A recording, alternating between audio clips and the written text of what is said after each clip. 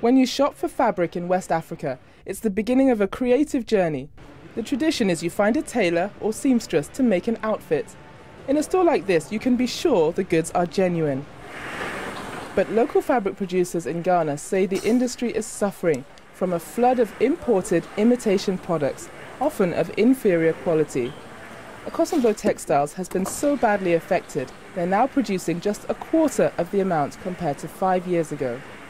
We don't mind cheap textiles coming into Ghana and into the markets in West Africa, but we object very strongly when people are copying our brands, putting tickets on that are saying made in Ghana when we know very well that they are not.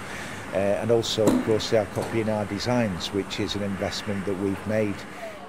Many people like to shop in the market because they think they can get a bargain, but you have to know what to look for.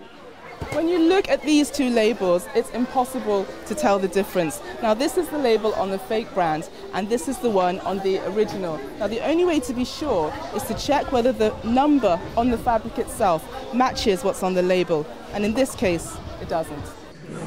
The government wants shoppers to support the local fabric industry as a way of also promoting culture. It's introduced Friday wear, when Ghanaians are encouraged to come to work in traditional fabrics. One of Ghana's most famous musicians is an outspoken supporter.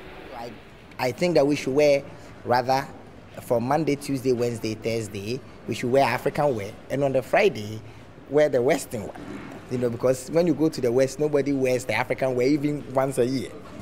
Traditionally, the type of cloth is supposed to show how a person is feeling. They all have individual names, and for many people, especially for funeral wear, there's a spiritual attachment. But all of this is slowly disappearing, and culture lovers say it's up to individuals to hold on to it and support local industry. I'm Boateng, Al Jazeera, Accra.